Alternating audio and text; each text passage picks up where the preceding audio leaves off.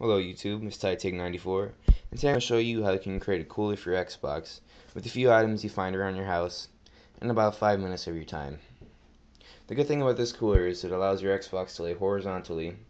It has barely anything touching it, so it allows for maximum airflow through these areas. And it's cheap, easy, and you don't have to plug anything into it.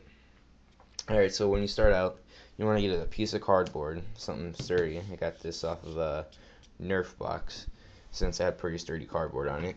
You don't want to use cardboard that.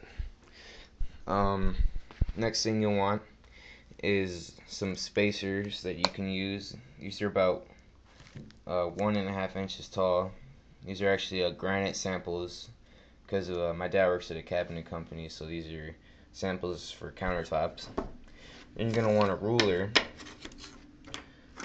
a Sharpie, and a knife. Yeah, I had to do that. Alright. So what you want to do to start out is get your cardboard and cut it to these dimensions, about 9 inches by 7 3/4 or 7.75 inches.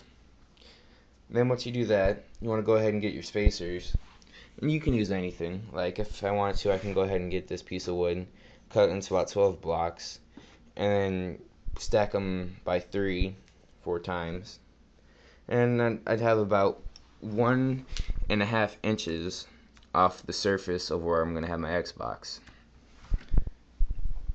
So once you have those, you want to tape them to the box. I used some